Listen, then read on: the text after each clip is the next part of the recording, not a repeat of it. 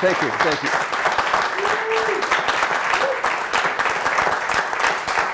Well, thanks for coming, and happy Earth Day. I'm in my 5th year now of giving these talks, talking publicly about climate change, and I've got to tell you, it's been quite a journey for me. When I started out, I thought all I had to do was tell people about the greenhouse effect and climate change, and then show them how it's changing right here in Grey Bruce where we're living. And then I thought people would get all motivated and start to do things about it. But boy, was I naive. I found that it's a lot more complex than that. It's not really just about the science. And so this journey of mine has taken me into the fields of sociology and economics. A couple of years ago, I developed the second version of my talk, which was beyond the science. And I talked a lot from an economic and sociological perspective in that. And now we're here in the third version, which is this film and this talk. And what I've titled it now is Our Changing World, the 3 questions. So here are the 3 questions. What's the problem? How is it going to affect me? And okay, well, what can we do about it? And so this is how I've structured this talk around these 3 questions.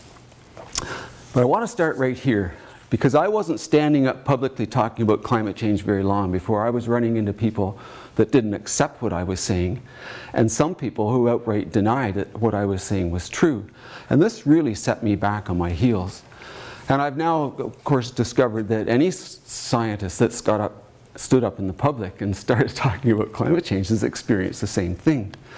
And so I've just found this study of the 6 Americans that's been underway at Yale University for 10 years now, and it's all focused around this. And what they asked 10 years ago was this question, was why was there such a disconnect between the scientific community and society?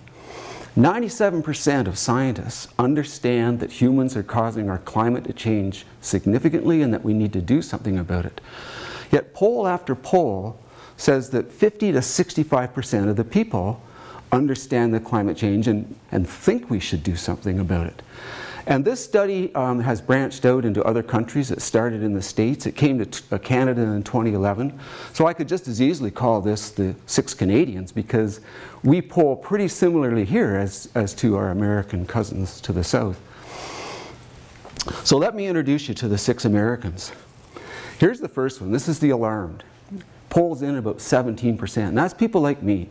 I understand what it is and I'm concerned and I'm trying to do something about it. Then there's the next 2 categories, the concerned and the cautious. And they typically make up about 50% of the population. These people accept the climate science, they understand it, but basically are not doing anything about it at this point. Then there's the next category, the disengaged. It's pretty small, but these are people don't know, don't care. And then there's the final 2 down at the other end of the spectrum, the doubtful and dismissive. They come in about 28 to 30% of the population. They don't accept the climate science as true. The doubtful don't do it, not really doing anything about it. The dismissive, they're the ones actively working against the scientists and the message that they're trying to bring. And it's quite interesting that either end of the spectrum is almost equally balanced. And these numbers, they've been doing this research for 10 years now, remained remarkably stable over that period of time. The good news is, this group here, the concerned and cautious, has been slowly tracking up. It's about 10% up now from where it was 10 years ago. And we made a decision early on in this project that that's the group that we're targeting with this message. That's the group we're trying to motivate. We're not trying to convince them about climate change. We're trying to motivate them to get doing something about it. And we have this belief that if we get enough of these people mobilized, we're going to pass this social tipping point, and we're going to start to really make progress on climate change. Well, we're going to talk about what Canadians love talking about the weather, but it's amazing how many people don't clearly distinguish weather from climate, and it's really quite simple. Weather is right here, right now. It's small units of time and small geographical locations. So it's the weather today, this month, this year, and it's the weather in Owen Sound. And our weather here is different than the weather, say, in Winnipeg. Climate is simply the same thing, but at much bigger time and space scales. And so our climate throughout Canada, or the northeast part of North America, if you like, is largely a single climate, which is different than, say, the southern hemisphere's climate, and the climate of the globe. So that's really the only distinguishing features between weather and climate. Even our former Prime Minister embarrassingly got those mixed up. So what is climate change? Well, here's 5 measures of climate change. It's long-term changes in the atmosphere and the oceans, because they're connected. Oceans and the atmosphere are a very interacting system. And it's the atmospheric concentrations of carbon dioxide and temperature. These are tightly linked. When there's more carbon dioxide in the atmosphere, temperatures are higher. Those physics have been understood for about 150 years. It's also variability in the weather. The weather goes up and down, up and down. That high variability can be associated with other periods of time where the weather doesn't vary much at all. And we have really come from a period of very stable weather for a long time, and we're now entering a period of much more variable weather. The next one is extreme weather events. These are these 100-year events, or that's how many people talk of them. I think increasingly they're becoming 10-year events. But these are the big takeout punches. These are the ones that cause all this devastation that we're increasingly hearing about around the world. And finally, climate is natural climate change versus anthropogenic, or human caused by people, caused by people's actions. So that's climate change. Now I'm a scientist, I got to show at least a couple of graphs. And explain this graph. Each dot is the average temperature. In this case, it's Owen Sound. So this is the average temperature of Owen Sound in a given year. The last one being 2017. So you go back in time, and each dot is the average annual temperature in Owen Sound. The heavy line is a running average. It's a way of smoothing out the high year-to-year variability and looking at trends. And you can see there's 3 cycles there. And each cycle as we go forward has gotten higher than the one before. So you get some sense of how our climate is changing. But if you hear a meteorologist say, well, last year was warmer than normal, what does he mean? What do they mean by normal? Well, as classified by the World Meteorological Organization, it's the 30-year average in the 3 decades preceding the one we're in now. So there is what is calculated as normal. It goes from 1981 to 2010. And every time we shift forward 10 years, this 30-year normal shifts forward. So when we go to 2021, we go now forward from 1991 to 2020. And so that will be our new normal. And I'll show you how this is what scientists call a shifting baseline. I'm going to show you how that's been changing in Ontario. So this is to orient you as to what I've been doing in terms of climate change. And currently right now our average is just around 7 degrees. That's what we consider normal. So 2017 and 2016, they were above average. Well, what's the problem? Well, the problem is climate change is here right now. It's happened quicker than scientists were predicting 20 years ago. And these are some examples. The flooding in Toronto in 2013, July 2013, was a result of an atmospheric river. And it's warmer air holds more moisture. But this moisture doesn't get distributed equally. And it gets in these bands they call atmospheric rivers. And when it hits a cold front, bang! It drops an incredible amount of water in a short period of time in a small area. Same thing happened in Calgary that same year.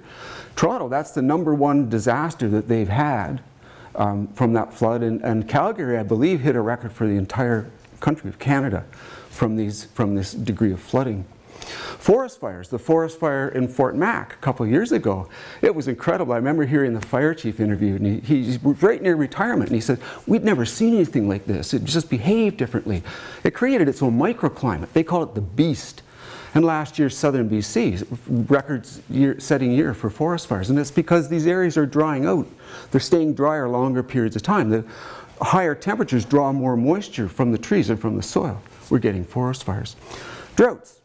The drought that happened in the southern prairies, this would be southern Alberta and Saskatchewan from 1999 to 2004, was the longest continuous drought in Canada since record keeping began in 1880. And this drought extended throughout the Midwest. And there was a study that came out of California saying that it was the worst drought in the last 1,200 years. That's climate change. And then we'll finish with the cold winters. I mean, no one really heard about the polar vortex till a couple of years ago. And those cold winters of 2014, 2015, those were extremely cold for our climate at this period of time. And it's related to the melting of the ice in the Arctic. So think of the Arctic as nothing but ice. It's white and it reflects the sun and it reflects the heat. That ice melts, it turns to a dark blue surface. It absorbs the sun, it absorbs the heat, and that's changing the atmospheric patterns. And what's happening is the jet stream is coming deeper and it's staying longer. So we've had those cold winters, and indeed that's what's been happening in this delayed spring we've had this year. So those are examples of what's the problem. Well, how will it affect us? Well, again, this is moving faster than anyone was predicting. It's here right now. Crop failure. This one that we had here in 2012, you all remember that spring, March 2012? We had 3 weeks where really warm temperatures. It was mid to high teens. It even went into the low 20s for a period of time. That trees thought it was great. They came out, they flowered, pollinated, boom, cold came back. They lost, I think, over 90% of the crop that year. And the same thing happened 3 years later, just it wasn't as severe. Crop failure, heat stress. I mean, it's showing up. The one I like is the maple syrup business. I talked to an old fellow down in Bognor. He's 3 generations of his family have been making maple syrup. And he said, John, he said, when I was growing up, we could always count on the 3rd week of March for boil. We'd put our tools down because March 22 to March 28, we would be boiling sap. He said, now we can't predict when it's going to happen. He said, one year it even happened as early as January. And don't we remember the sap was flowing in February this year, only to be shut down. And this is causing heat stress. And one of the measures of heat stress is that the sugar content in the sap is 50% of what it was 30 years ago. So these maple farmers, these maple syrup farmers have to draw twice as much sap to get the same amount of syrup. Invasive species, well, I've picked the black deer tick and the dogs because the Ontario Veterinary Association, they've labeled March as official tick month now. They have a public information campaign called Tick Talk. But our pets, you know, they tend to get out in the woods and out in the fields, and they're getting these deer ticks which carry Lyme disease. But our kids are also getting it now, and people are getting it. Last year there were 3 cases in Sudbury of school kids with Lyme's disease from ticks that they'd got up there.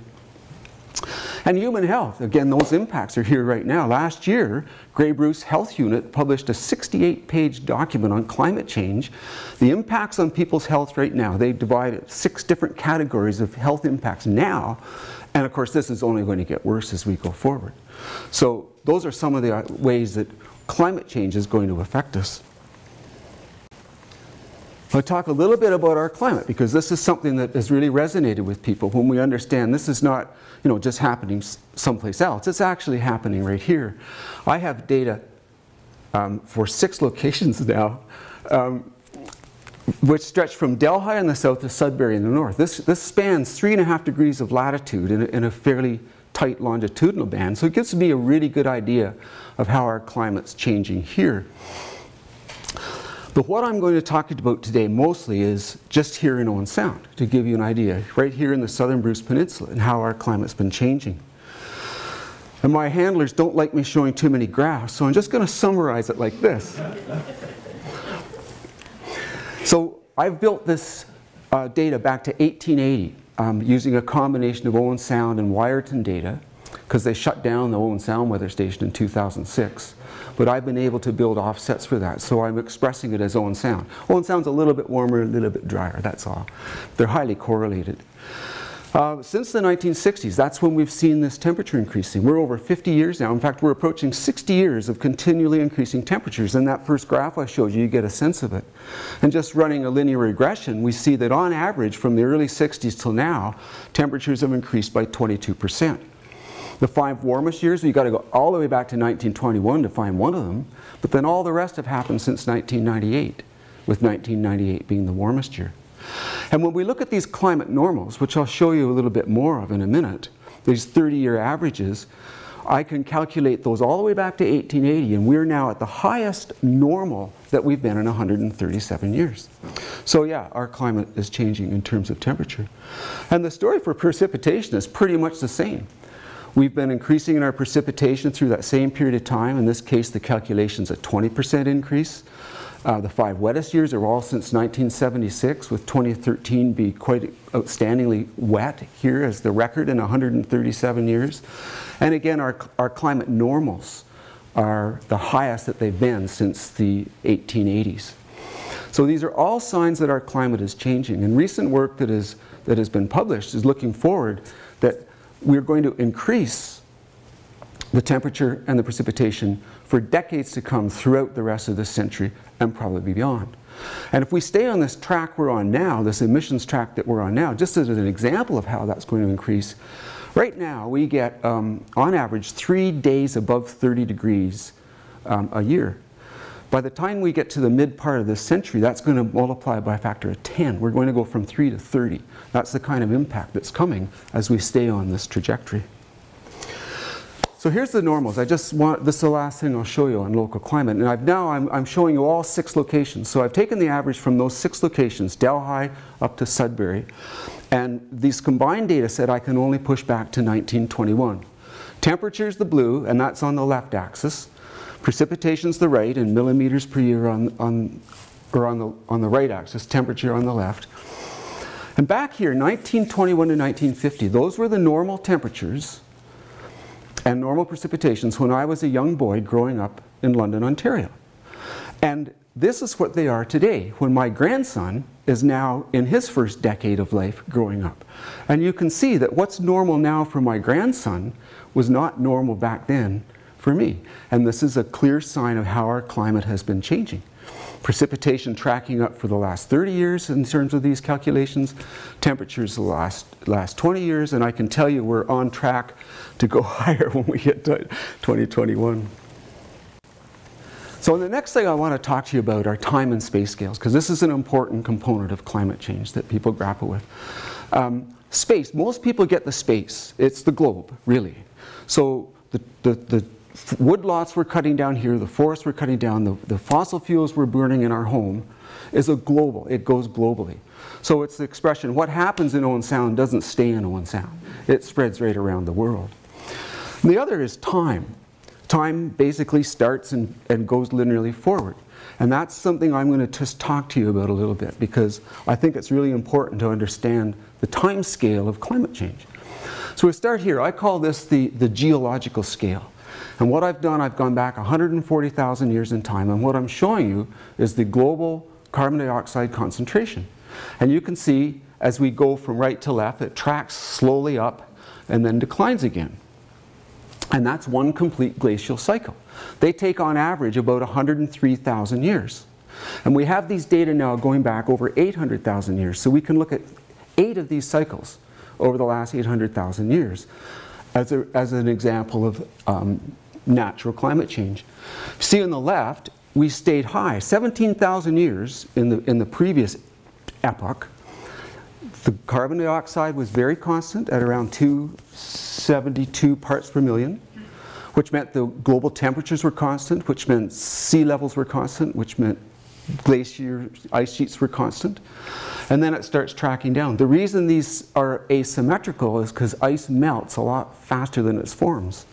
So as we go from left to right, we get into the Wisconsin glaciation. So 15,000 years ago, scientists tell me there were 3 kilometers of ice here where we're sitting today as part of the Laurentide ice sheet at the depths of the last glaciation. But about 11,700 years ago, we came out of that and we entered what's called the Holocene, which is the far right of this graph. And for about 12,000 years, again, our carbon dioxide concentrations have been pretty constant, which means our temperatures have been pretty constant. So that's the glaciation scale, and I've taken this up to 1750, the start of the Industrial Revolution. That's natural climate change. And in these 800,000 years, we've never gone above 300 parts per million of carbon dioxide. That's an important metric to remember. Never below 180, never above 300. Over and over again, over hundreds of thousands of years. Climate change, natural. And that's the temperature range associated with it. So when we're at the top, we're warmer, and when we're at the bottom, we're colder, and that represents on average a 5-degree range. So when we were in the Holocene here at the right, we were right near the upper limit of the global temperatures based on natural cycling of climate, which is linked into this 2-degree warming. We'll come back to that. The next scale is a society scale. So the left axis is the same, the bottom is now changed. Common Era, that's AD if you like. 0 is the birth of Christ. Before Common Era would be BC. And I'm going back here, well, I'm covering about 8,000 years here. Back in 5,600 years before Common Era, 5,600 years before Christ if you like, the first civilization of Sumer in what is southern day Iraq, between the Tigris and Euphrates River. Most scholars say that is the first highly organized civilization with a writing system and so on. Come over to 2,600 years before Christ, they were starting to build the first pyramids in the marvelous civilizations of Egypt. 0 was the year Christ was born, and there was the start of the Industrial Revolution, when James Watt in the 1750s developed his two-stage steam engine that really got that Industrial Revolution underway. And look at the carbon dioxide through this time, how flat it's remained. We've gone from about 260 to 280 parts per million, which means our climate has been very stable. Temperatures have been stable, sea levels have been stable, ice sheets have been stable through the entire development of our civilization over these several thousand years. Well, I call that the society scale. And that's where we are now. 350. That's the level of carbon in the atmosphere that scientists say we have to stay below that to limit global warming to more than 2 degrees above the pre-industrial temperatures. Now we're over 400 and we're climbing. We had 3 years where emissions stayed flat. Now last year they started going up again. This is something that keeps climate scientists awake at night. Okay, the final scale I'm going to call the family scale. And it's about a 200 years. And you'll notice I've now changed the axis on the left. We're no longer peaking out at 400. We're going up to 1,000. And the solid line I'm showing you is from data from 1750 up to 2015, the year after the Intergovernmental Panel on Climate Change published their last report, which is where these projections come from. The dashed lines to the right represent 4 different scenarios going forward to the end of this century, and I've colored them green, yellow, orange, and red. Now green's good. Green means our emissions peak and then decline before the end of the century, and that's okay. We do that, we'll stay under 2 degrees. The yellow is a scenario where our emissions keep peaking, but we get them under control before the end of the century, and maybe we start to bring them down, and that might be okay. The orange and the red, those aren't okay. Those are what we keep increasing our emissions. It's just at what rate do we keep emitting them at? And the bad news here is, ever since the IPCC first came out with these climate reports almost 30 years ago now, this is the trajectory we've been on. It's called business as usual. And since this report, the last 4 years, this is the trajectory we're on. It's called business as usual. And that's something else that keeps climate scientists awake at night. So I'm going to put this now on my family. I'm going to talk about 5 generations of my family and climate change. This is my grandfather, Albert Gustaf. He was born in Sweden in 1884, emigrated to Canada, married the beautiful Lula Johnson, and they homesteaded in southern Alberta, near Many Berries, Alberta. Now, they got dusted out there in one of the droughts that was occurring in the early part of the 1900s. And they lost the farm and they moved into the woods of BC, and that's where they stayed and raised their family. So he knew about climate change, but back when my grandfather lived, it was all below 350. It was all natural. That was still natural climate change. My father, John Leslie, he was born in 1919. He was actually born in Many Berries, but he grew up in BC, and he died in 2006. And he didn't really know too much about climate change till the very end of his life, because I was telling him, but he wasn't that concerned. But by the time he died, we're now above 350 parts per million. There's me, John Truman, born in 1950 in Hamilton, Ontario. These were all taken on the days we got married. Now, if I live the life of an average Canadian male, I've got another 11 years. I'll see the year 2029. And as you know, I'm very concerned about climate change, and I think we need to be doing something about it. Our firstborn, Jessica Louise, born in St. John's, Newfoundland, 1981. Now, if she lives the average projection of a Canadian female, she'll go past the middle of the century. She'll see the year 2069. And I'll tell you, she's really concerned about climate change because she's a climate change researcher. She's been working in Africa and the South Pacific for the many, many years on climate changes on coastal fishing communities. She and her husband are so concerned about climate change, they weren't even going to have kids. But then nature took over, and they did. So our first grandson was born into the world in October 2014. John William now, if he has the average life expectancy of a Canadian male, he'll see the end of this century. And so the message here from the family scale is it's really up to my generation and my daughter's generation to do something.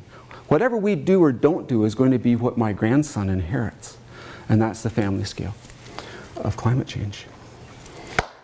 Well, we all know what this is. It's a hockey stick. But it has now become symptomatic with the most famous temperature graph ever produced by scientists.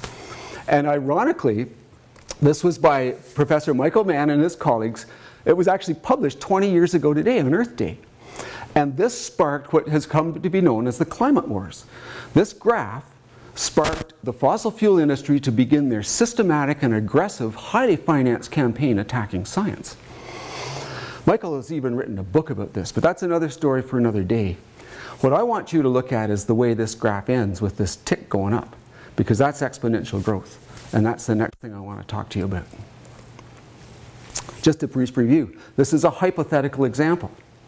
So on the left scale is some quantity. It could be dollars, it could be bunny rabbits. And on the bottom is time. And so those are steps going forward. It could be years or it could be days. And here in this case, we'll start with 1.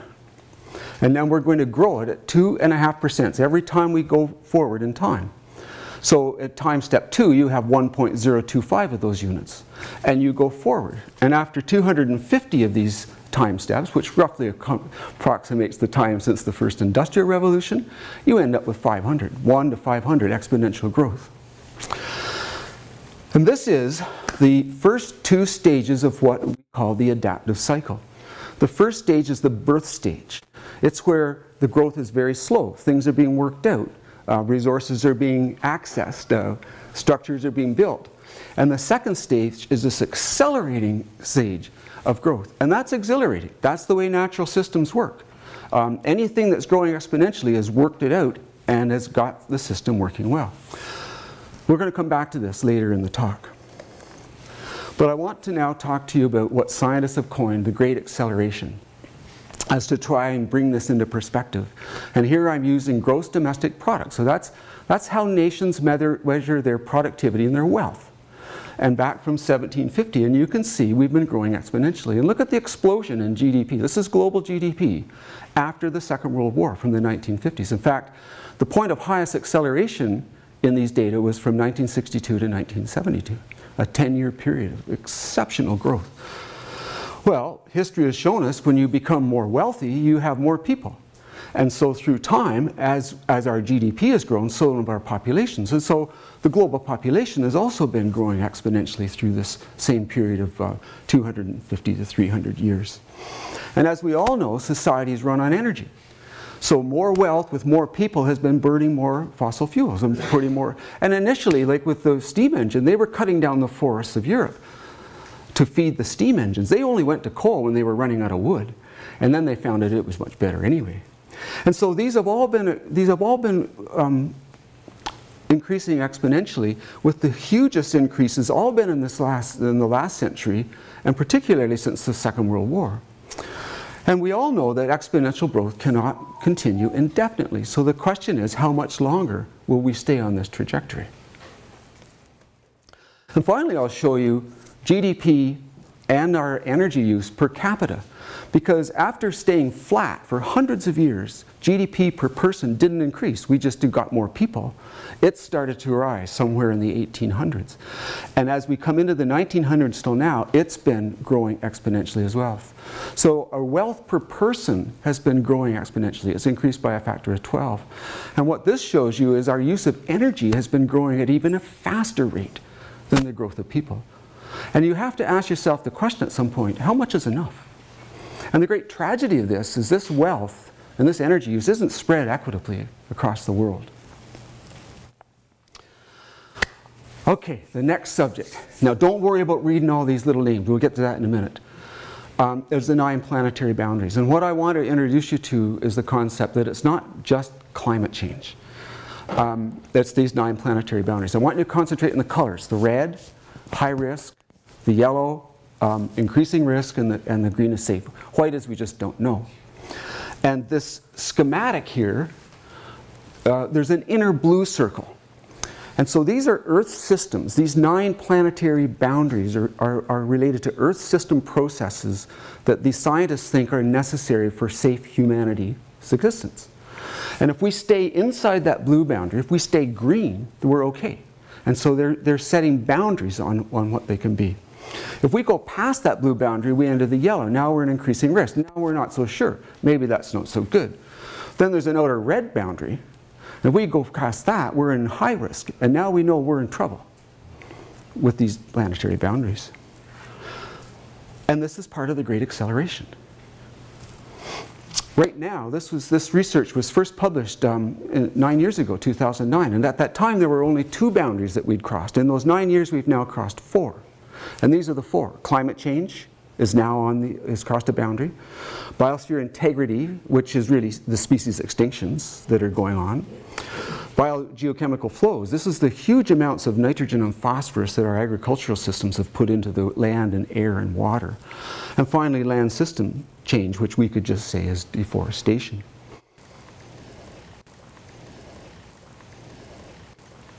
And so the point here is that it's increasing, and it's not just climate change. And when you start to look at these planetary boundaries, you find that climate change is linked to land use change. And land use change is linked to species extinctions. And the geochemical flows of the nitrogen and phosphorus are leading to all of the above. And so these things are interrelated. And so it's not just climate change, it's these other planetary processes that are Earth system processes. The good news here, the scientists tell me, is that climate change is the one we can do the most about. And finally, there are core boundaries. That's why they're in blue. And the scientists doing this consider if we cross a core boundary, then the Earth system is on its way to a new system state. We don't know when, we don't know what it would be, but these are considered core boundaries. So they have 2 core boundaries, they've both been crossed. Yep, keeps you awake at night. Well, at this point I've probably got you depressed, or angry, or both. I would talk about these, but I think what we're going to do is move on to solutions. But you get the sense of it. It's bad and getting worse. I think this really summarizes what we haven't been doing about it, at least at the national and international levels. The first report came out in 1990. That's almost 30 years ago. The last report, the 5th one, came out in 2014, 4 years ago. And we agreed to sign a pledge to hold another meeting to consider changing course at a date yet to be determined. And as far as I'm reading out there, nothing's changed. Okay, the third question, what can we do? Well, she's awful bad. If you had asked me if it could get this bad, I would have said, no boy. But then it's not that bad. The good news is we still have time left.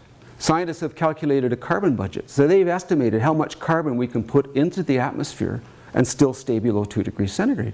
And the good news is there's still a budget left. We can still put carbon up there without crossing that 2-degree warming threshold.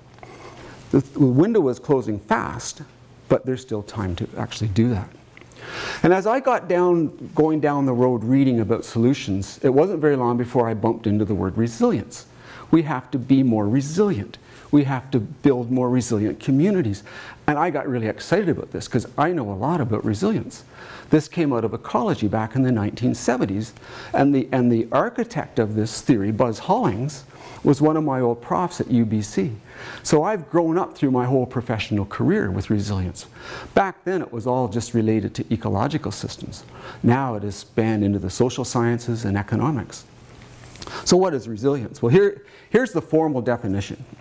I'm not going to read that out. It's basically if you're resilient, you can withstand a shock and recover. So think if you're healthy and you get the flu. You get sick, it knocks you down, you might lose some weight, but you come out the other side. If you're not healthy and you get the flu, you maybe don't come out the other side. And that's a simple concept of resilience. It's to absorb a disturbance, because the way the natural system works is disturbances come along. Sometimes it's a big shock, sometimes it's a multiple shocks. And this little stick figure, I think, really helps to demonstrate it. The guy at the top, he's got a good quality of life. Here's a few bumps in his roads. Then he gets a shock. Down he goes. But he's resilient. Out he comes. The fellow at the bottom, his quality of life's not so good. He's not as resilient. When he gets his shock, he doesn't come up again. So that's the concept of resilience and building resilience. So now we're going to go back to the adaptive cycle, because this is at the heart of resilience theory. On the left is increasing complexity, on the bottom is time. And I've already shown you the first two stages. I called them birth and growth. These are the academic terms that are used for this. The third stage is maturation. It's conserve and stabilize. So this is a system that's working well. It's got everything worked out. It's been very successful. And as it grew and as it became more successful, it became more complex. And eventually that complexity tops out. And that is then a very successful situation. This is all normal. This is part of the normal cycling of things. But the longer that system remains successful, the more complex it comes. It slowly gets more complex. And as it gets more complex, it becomes more rigid. So when it gets a disturbance, instead of swaying, as our example of resilience demonstrates, it resists. It's just like putting on a suit of armor. And so you repel that disturbance, but it really does slow you down and keeps you and limits your ability to survive. And so eventually, along comes a shock. And with that is the stage 4. It's the death phase.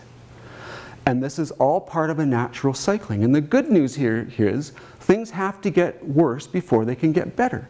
Because if you're resilient, you'll reorganize and innovate and come out the other side. You won't look the same as when you went in, but you will have adapted to these changing conditions. And that's what building resilience is. You could guess from the great acceleration graphs, maybe we're here, and maybe we still got a ways to keep growing. But if you think of the planetary boundaries, maybe we're here. Nobody knows. This is completely unpredictable. But this is the theory sitting behind resilience and resilience theory, the 4-stage adaptive cycle. So we have to build resilience. And we're building resilience so we can be more sustainable. And to get there, we have to transform. We have to undergo a transformation of society. We have to go from a society of more to a society of just enough. That's the transformation that we'll be heading towards. And to do that, we have to vision a new future. This is my delving into the sociology and behavior ecology. I'm quoting two people here. One is this incredible Talia Sharath. She's a neuroscientist in England, and she's been studying optimism bias. So they do the brainwave thing where they ask people questions and then look at how the brain's responding. And I took this quote from her. We need to imagine alternative realities, better ones. We need to believe we can achieve them. That's a necessary starting point. And the second quote is from Rob Hopkins. Now, he's a scientist from permaculture who founded the Transition Organization. And this is what he says. One of the key challenges with creating a low-carbon, more resilient future is imagining what that might look like. Now, to me, dreaming and visioning is a positive thing. I like doing that. And I like imagining and dreaming about a better world, a more just world, a more sustainable world. And that is a starting point. But we're going to need all hands on deck for this. We got to work top down and we got to work bottom up. We got to work with our world leaders, our business leaders, our moral leaders.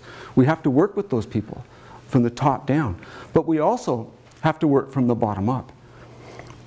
If we wait for governments, it's going to be too late. If we try and act alone, it's going to be too little. So we have to work together. We have to build our resilience together. Now you're probably saying to me, yeah, academic talk. Blah, blah, blah. Ivory tower. But let me just show you, give me a glimpse. This is underway. And I just keep thinking of this great song from the 1960s, the Civil Rights Movement song of people get ready. There's a train a-coming. You don't need no baggage. You just need to get on board. Well, I'll start here with the insurance business in Canada. Insurance Bureau of Canada established the Institute for Catastrophic Loss Reduction at Western Ontario, University of Western Ontario in London. Intact Insurance, 2015, set up the Intact Center on Climate Change Adaptation. This is the mission mission statement of the Insurance Bureau of Canada. They want to build resilience. They want resilient communities, and they're working forward to do that. Here's a statement from Blair Feltmate. He's the head of the Intact Centre at University of Waterloo in the fall of 2016. Ottawa and the province, they have yet to understand what's coming down the pipe. They have yet to actually make our country's transportation, electricity, and water systems resilient to the threat from climate change. And they have a foundation at University of Waterloo that people like you and me can apply for. We can get money. We can work with big business, and we can work to build resilience and to adapt to these changes that are coming down the pipe. And that's part of working from the top down. We go internationally, again, there's all sorts of examples. The World Bank, the United Nations, the World Economic Forum. These are businessmen and economists and bankers. And they're all programs that are underway now to build resilience. The C40 Cities program to combat climate change in cities. These are the mega cities of the world. They started out with 40, they're now up over 90. And then the 100 Resilience Cities was started by the Rockefeller Foundation in 2013. They want to build 100 cities and then resilient cities and then 1,000 and then 10,000. And now that's exponential growth, and that's the kind of exponential growth we're going to need. Look at, there's manuals out there. Again, this is all accessible. The World Bank produced 3 reports over 2012, 13, 14. And this particular report dealt with climate extremes, regional impacts, and the case for resilience.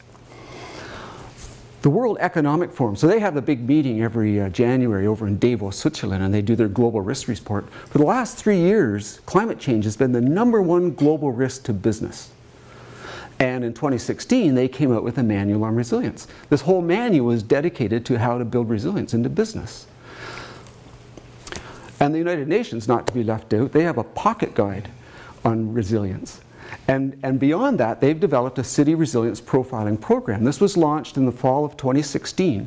And they have developed a tool. It's called the Cities Resilience Profiling Tool. It's an Excel spreadsheet that you and I can get and work with our counselors and work through that and find out right here in Owen Sound, how are we resilient and how are we not resilient?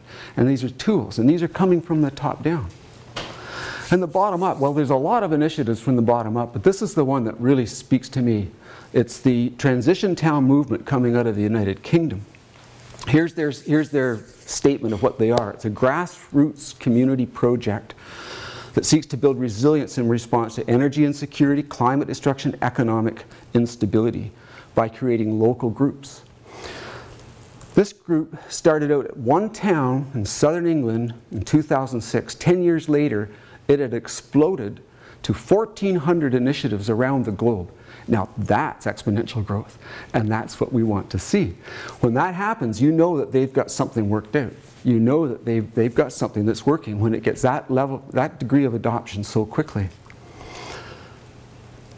And we have them right here in Ontario. I mean, this is an example of the current initiatives. So we have a little one in Owen Sound that started up 2 years ago, a fledgling group of us.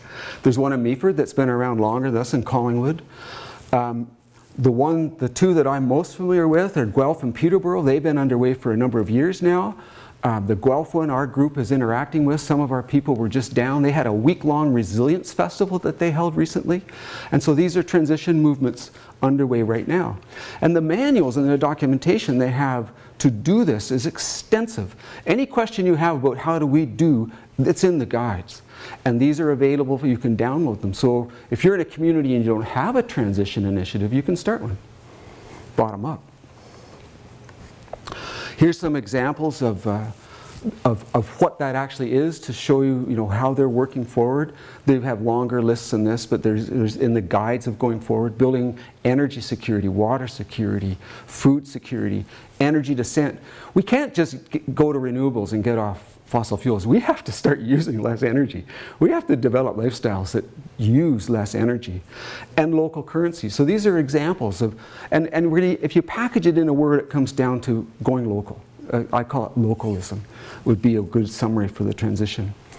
And this was really exciting. This just happened last year. So the Stockholm Resilience Center, this is the leading institution in the world on resilience thinking. These are the academic people. These are the theorists. They found that they're pretty good at that, but they weren't quite so good at applying it. And so they've now teamed up with the Transition Network because they've found this explosion in the transition network is feet on the ground, people doing things. And so now they've formed a partnership to work together. I think this has a bright future. If you look around, building examples, every time I look around, there's tons that are going on right here, right now, bottom up. The Grey Bruce Sustainability Network, a fantastic organization that's with sustainability projects throughout Grey and Bruce County. Blue Water Trading Community, we have our own currency right here called the Blue Buck. These people set it up about 4 years ago, and it's patterned after the Saugeen Trading Company, or the Sawbuck, and I think they celebrated their 25th anniversary last year. So we have local currencies right here. The Eat Local, this food cooperative that started 3 years ago, 4 years ago, they'll deliver local food right to your door, and if you live out of town, they'll drop it off for you. The Reconciliation Garden, building partnerships with First Nations community is recognized absolutely necessary going forward, because the understanding now of the importance in culture as we go through this transformation. It's not just the ecology, it's not just the sociology, it's not just the economics, it's also culture and values. And we're looking at these Aboriginal First Nations cultures that have been around for thousands of years. Take Australia, 40,000 years of oral history there. And many of those languages and cultures have survived and are regrowing now. I know, I've been there to Queensland, I've actually seen this. And we filmed at the Reconciliation Garden last year, forming partnerships. The Transition, there's one in Meaford, that's their banner from their page and our little logo.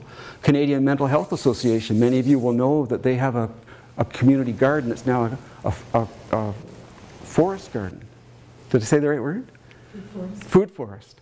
That came from funding from Aviva, an insurance company, right here in Owen Sound.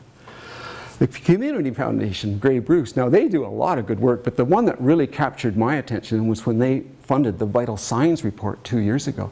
This is based on indices of well-being.